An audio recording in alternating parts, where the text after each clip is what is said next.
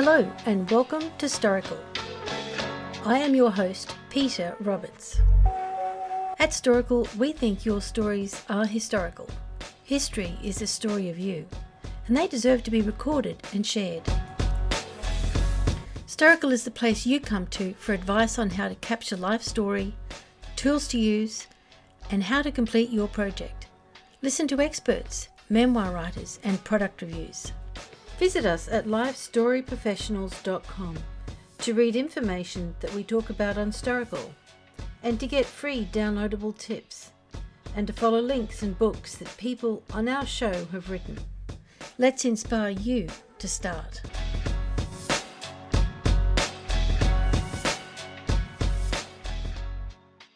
Hello, and welcome to episode 21 of Storycal, the second part of our three-part series on Guided Autobiography.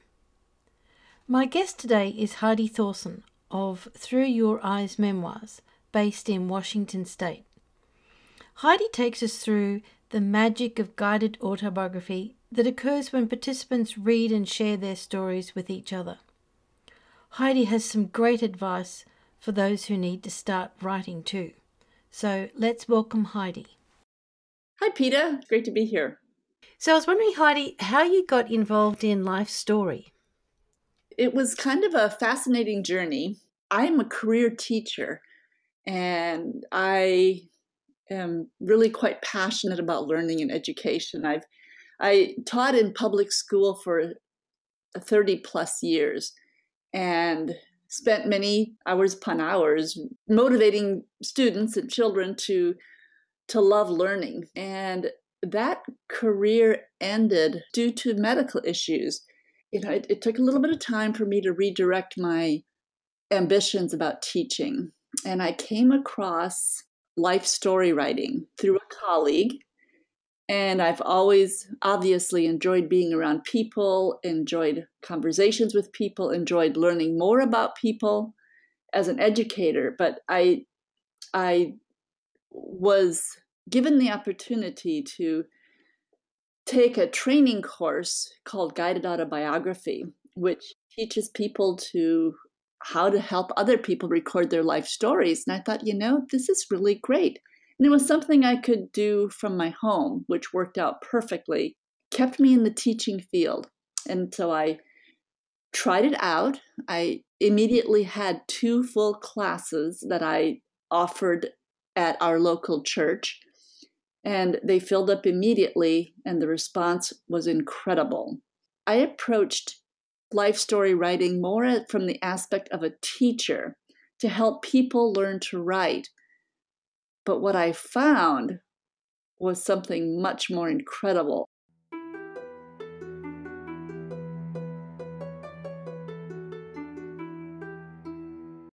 I was amazed at the magic that happened when people were given the opportunity to think about their past and record information that they hadn't thought about for years. And then in a very safe and caring and trusted environment, for them to be able to share those experiences. Mm-hmm. And I watched before my eyes as a sort of magic happened. They affirmed each other. They supported each other. They encouraged each other. They acknowledged commonalities.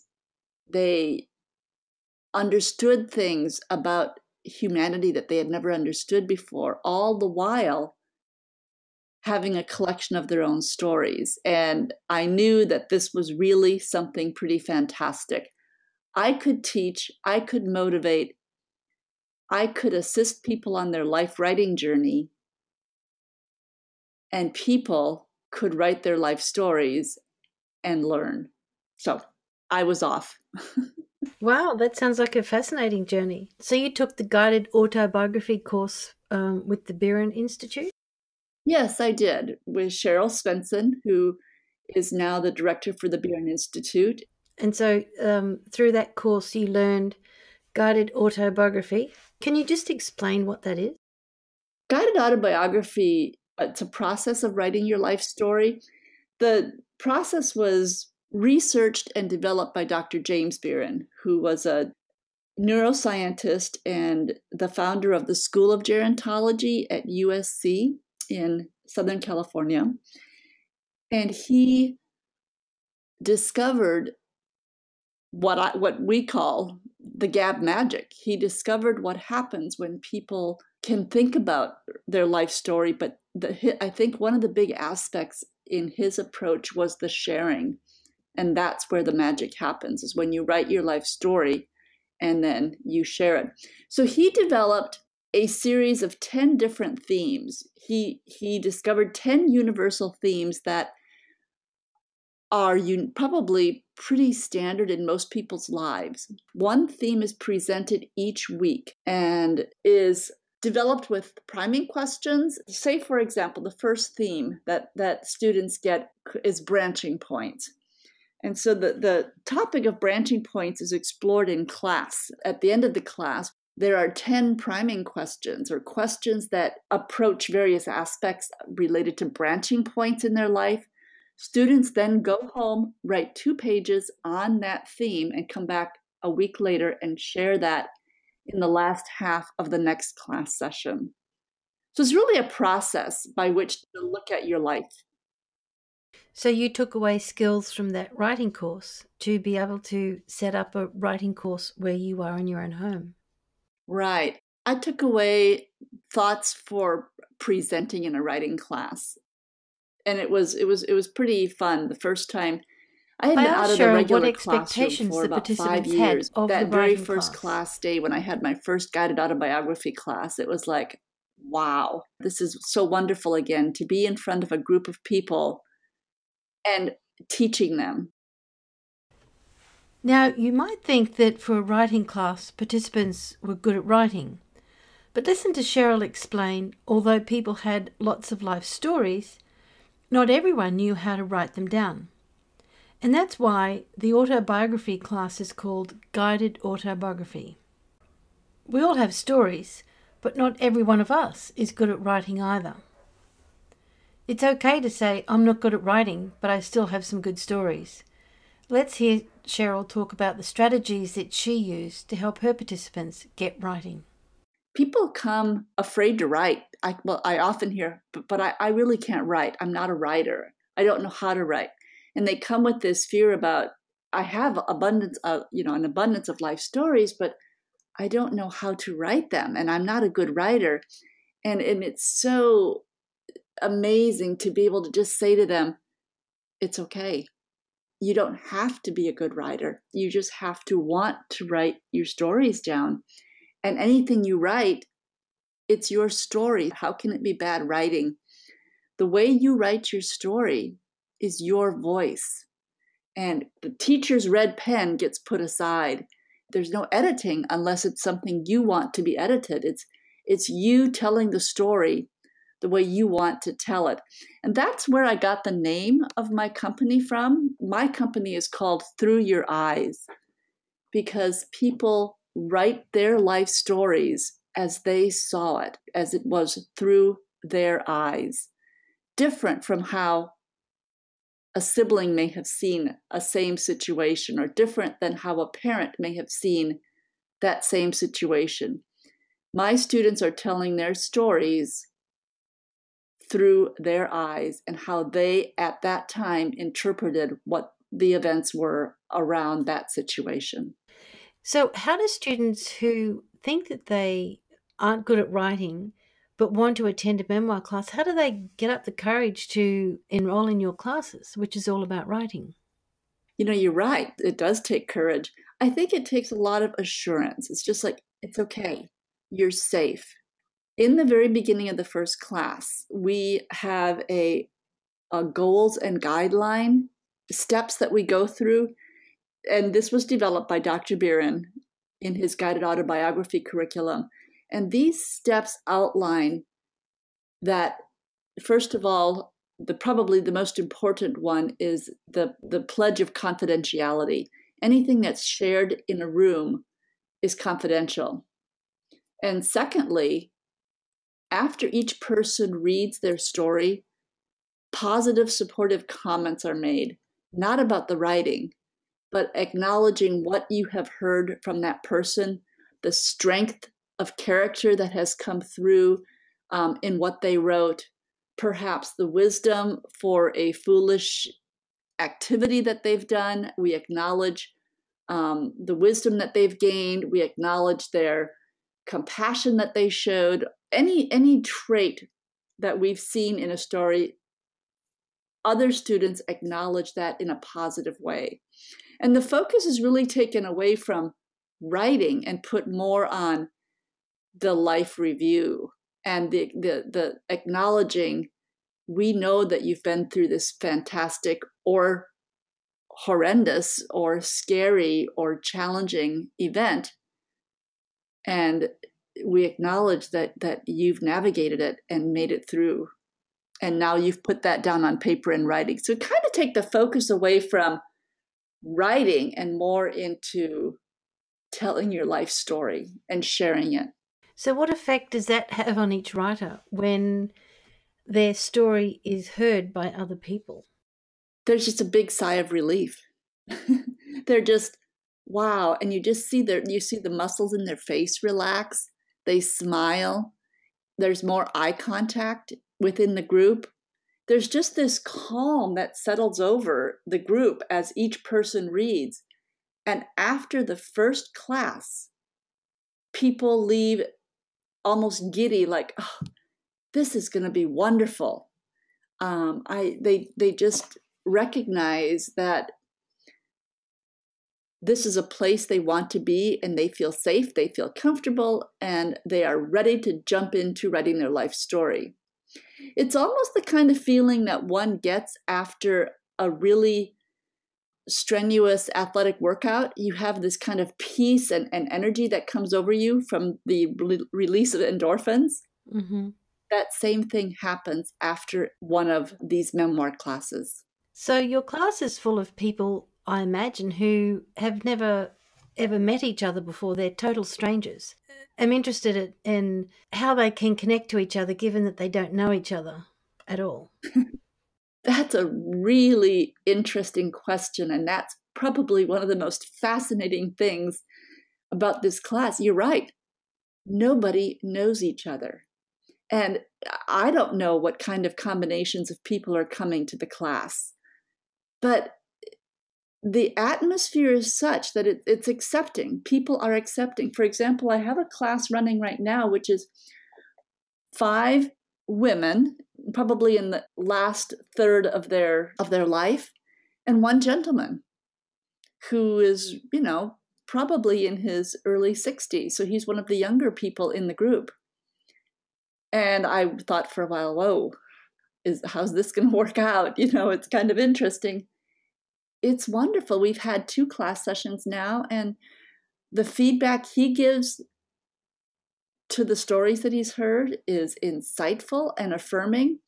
And he's gotten some great acknowledgments from the stories that he has read. It just works. Critical comments are not allowed. I don't ever have to say anything about that or remind people about not saying critical comments. It just happens. It's outlined in the goals and guidelines that we go through at the beginning. Mm-hmm. I've never had a situation where I've had to privately talk with someone about acceptance or about an attitude. People are just accepting of differences. And if I see that there are, obviously, if I see that there are some very polar opposite personalities in a class, I will be aware of that. I will steer conversation in a positive direction. But people understand and that it's okay. We are here to share personal views and experiences. We are not here in any way to judge. So just become safe. People remark about that. I feel so safe here. Thank you, Heidi. You have created such a safe environment. And I think it's unique. I think it's a really unique setting. That's really interesting. So it sounds like that they're treating other people the way they would like to be treated. Absolutely. And I think they know that. I think they know that their positive feedback is going to be reciprocated with positive feedback to them. Beyond that fear, I think what takes over, and here's where the teacher in me comes out, I think they enjoy learning about other people's stories. I mean, that's what I try to focus on and highlight is we are learning 6 different unique perspectives on individual life histories, whether they've occurred in poverty or in great wealth, whether they've occurred under a loving home or a totally dysfunctional home, whether they've occurred in cultural chaos or in cultural stability. We're learning about other people's lives, and that is fascinating. So I think the personal fear of not agreeing with someone or having differences goes away because you're learning. And where learning happens, there's power there. So, what are people's motivations when they sign up for your classes? Do they do it because they're interested or on a whim, or? They're pretty varied. And that's one thing that I ask. They fill out a personal, just a informational piece at the first session. And one of the questions I ask, and this is for my eyes only, is what motivated you to take this class? And the reasons are varied. Some are because people have events in their life that they need to process. They plan their writing not for anyone else's eyes, but for their own.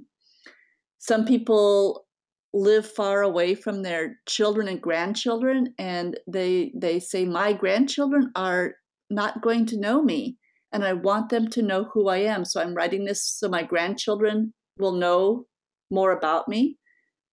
Some are writing because their family members have requested it. Other people are writing because they feel their life story is interesting and they want to publish. Some people want to go further and perhaps pursue a public publication. Some are writing to share with the community, with local historical societies. It's really varied. Some people just like to write. Many people come to this class who have already written. I have had people in my classes who have published books, have PhDs, have been college English professors, and they're taking my class simply because they want a low-key approach to just writing their own stories. They want to focus on themselves and writing the things that have the incidences and the occurrences that have been unique in their life. I have housewives who have never picked up a pen to write before. The spectrum is really wide about why they take the class and who takes the class.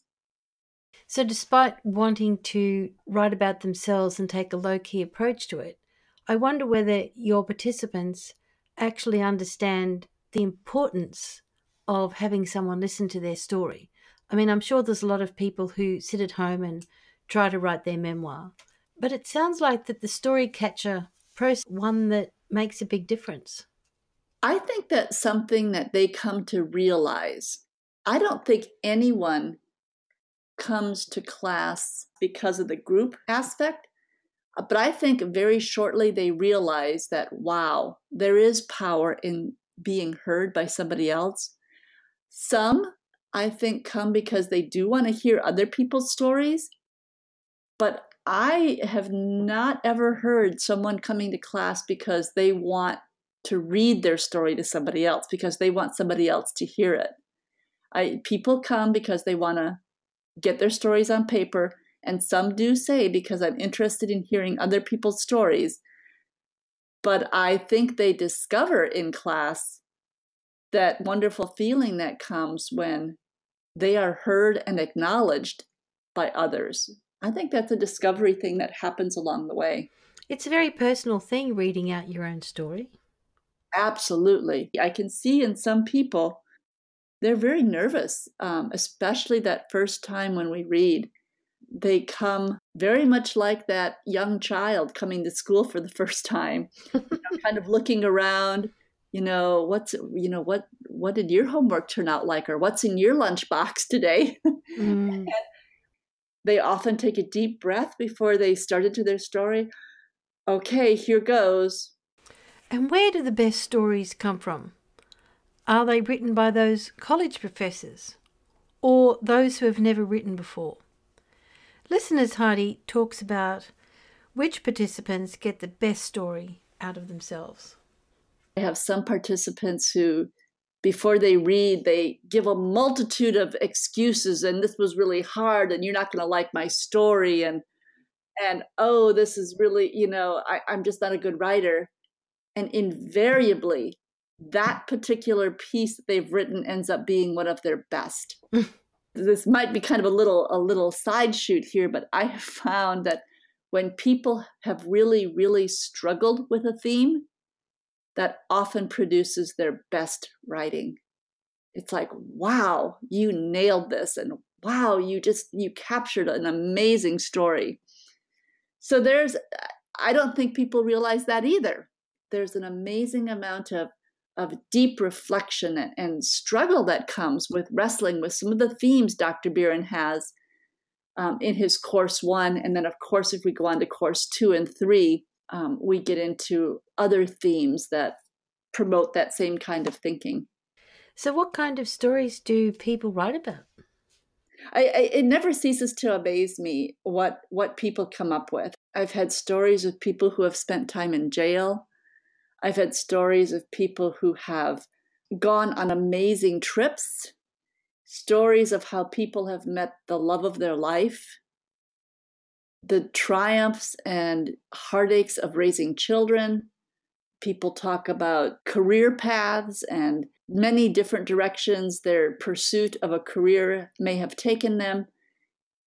People write about their service to our country in serving the military. They write about funny little situations, very small occurrences. That she gets participants to write it all is a great achievement. So I wondered what technique and advice Heidi gives participants to even start writing any story. I do try to get them to focus on a particular event. This isn't about making a long list of all the things you've done or a long list of all the things that you've done with your significant other throughout your life. It's capture the essence of your relationship in story. Talk about one specific event. And so people do talk about a very specific event, whether it was that outrageous party on the beach when they were in college, or whether it was a time that they needed to get away and they went into solitude, or family celebrations. It goes everywhere. So does writing and sharing stories give people confidence to then share their story with their family? Because you mentioned at the beginning of our discussion that some people wanted to write for themselves and some people wanted to write for their family. But did they end up getting more confidence through this process? That's a really good question too, because yes, they do. I have had several people who they really are only writing for themselves. I think they just want to spend time reflecting, but I'm not going to share these.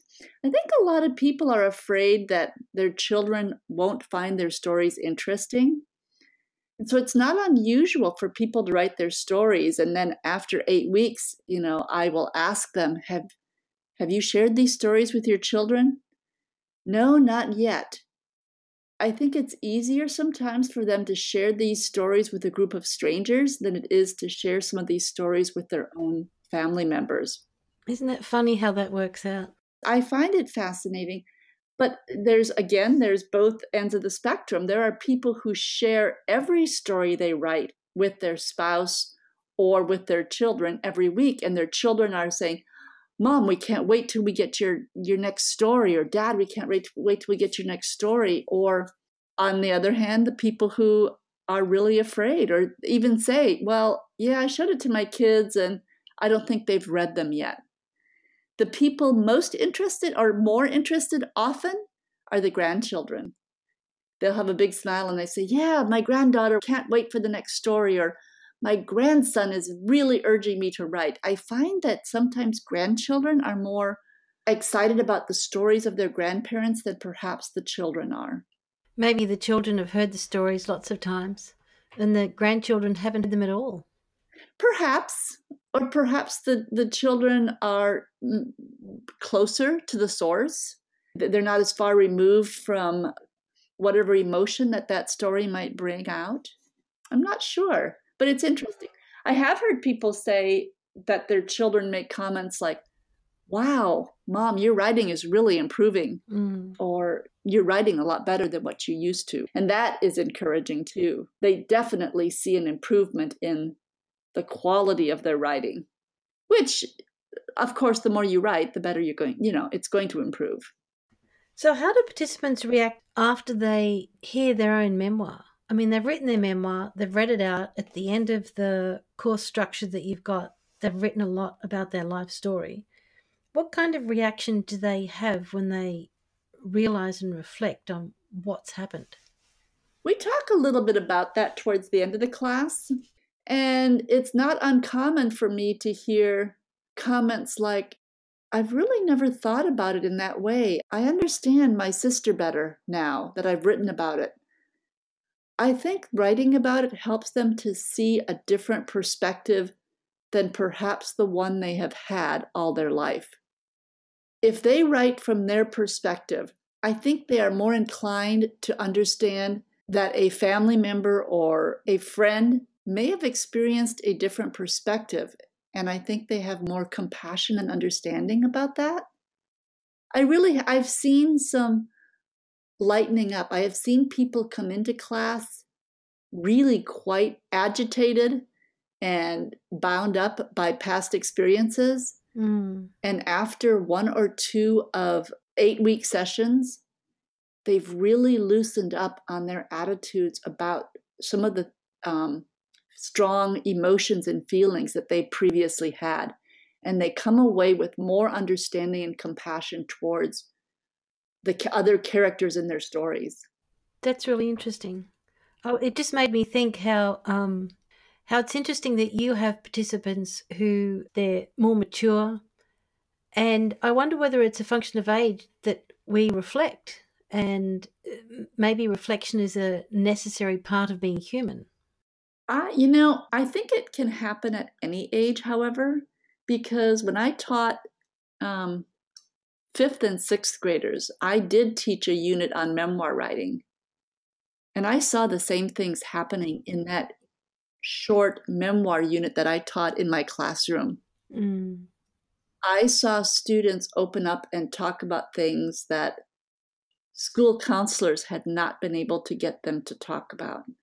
I saw people accepting other kids in a way that I had never seen students accept each other. I don't think it's a generational or an age-related thing. I think story sharing can happen and is powerful at any age. School is a scary thing. And there's a lot going on for those, especially between the ages of 10 and 18. There's a lot of stuff going on in school. And when someone can sit back and write stories and feel safe and acknowledged in a positive way by other peers, there's power in that. But you have to be careful to create the right environment for that. I think story sharing is powerful at any age. Well, it sounds like that's true from what you're saying, that people need to know that other people are there with the same positive attitude. I guess at that age, having lived a fairly eventful life, that your participants have a lot of stories. Oh, there's never a shortage. Once or twice, I have had someone say, I don't know if I have any more stories to write. And we do some talking, and we'll just do some sharing, and I'll ask some probing questions, and I go, well, that's a story. Oh, but really? Yes, absolutely, that's a story. And I see their eyes light up, and there's a little twinkle in their eye, and the next week they come with a story, and they go, it really is kind of a neat story. Never thought of that as being a story. But I think someone can take something that they may have thought is the most mundane activity and turn it into a story and realize that, wow, I've got some pretty cool things that I can write about. It doesn't have to be grandiose. something as simple as picking strawberries on a crisp, cool, dewy morning in June. That can be a story. People find joy in recognizing that, oh, I do have some fun things to write about. I've had a pretty cool life.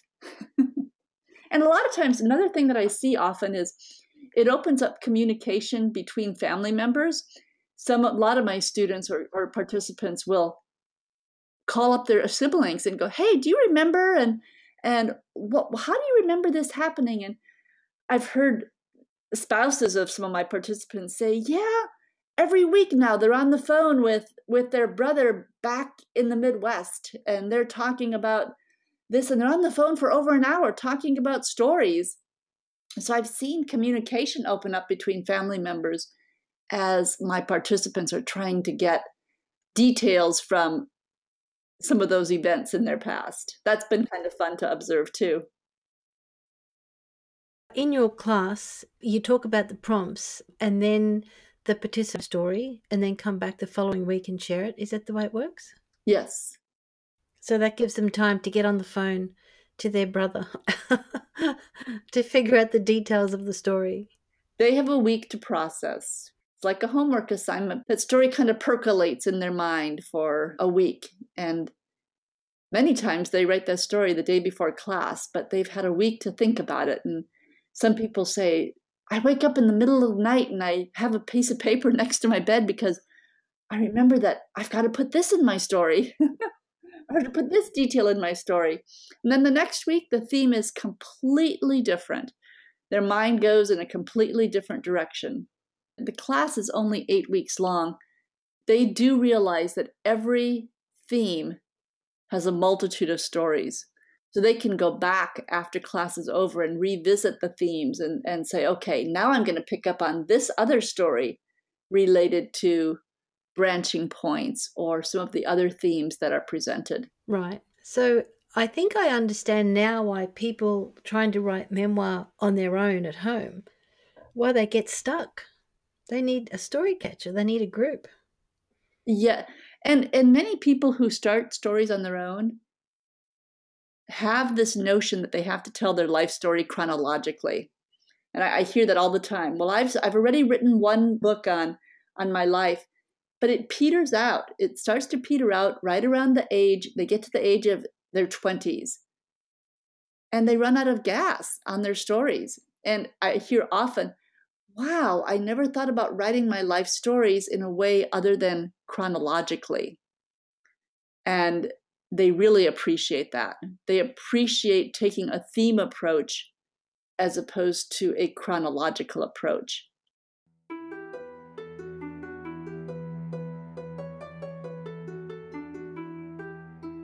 Heidi has explained that participants have up to 7 or 8 stories after completing each of her GAB classes. But she doesn't have just one class. People can take her class 2 or 3 times. So let's listen to Heidi explain what people do with their stories after they've completed these classes.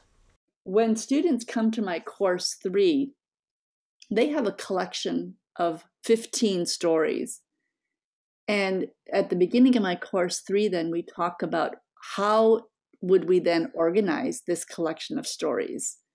And then they can begin to see if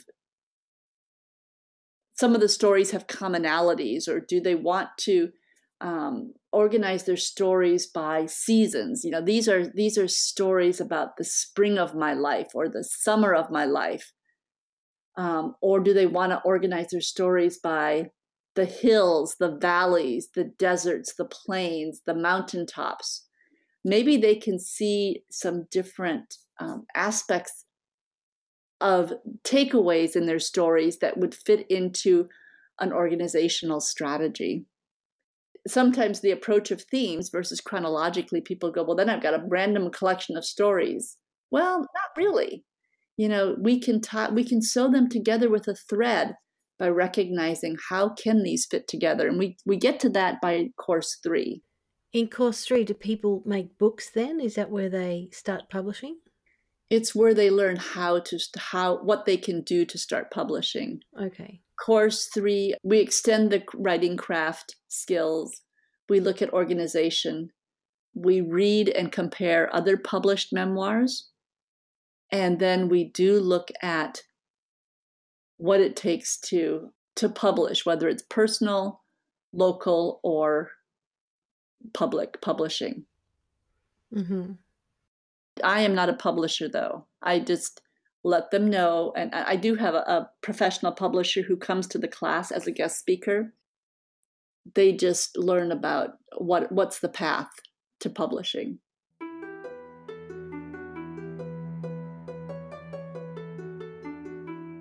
So, what's one of the most popular topics that your participants write about? Is there one topic that you know will get people going? I would say there might, as students get into my course too, some of the more popular themes are values, life values.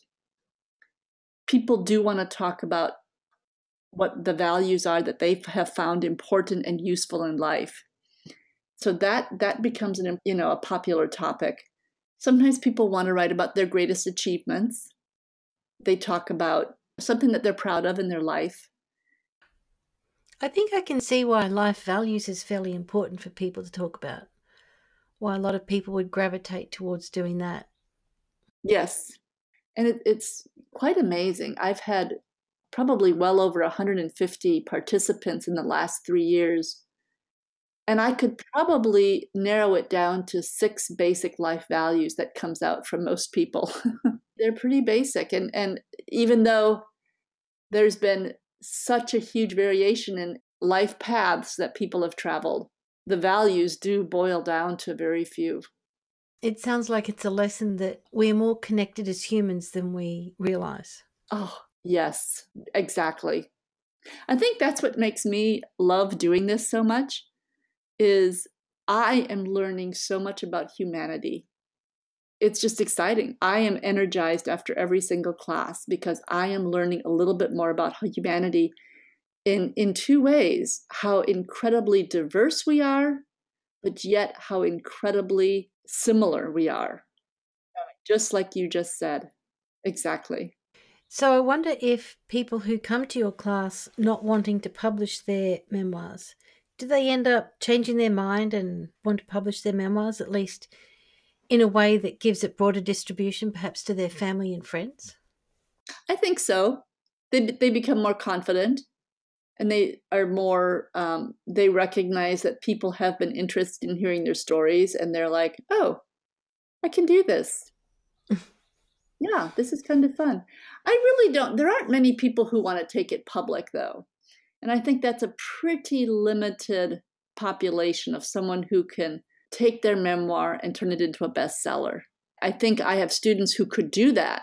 I have had incredible writers, and I know they could take it to the next level, but that's a really long journey. And I think you need to be really persistent in doing that. But that's not what your classes are for, though, are they? Not at all. I mean, many people, they're enjoying life. They're enjoying travel and their children and their grandchildren, and they're dealing with medical issues. And they're not at a point in their life where they want to tackle that next mountain, which publishing for public distribution would be a challenging journey.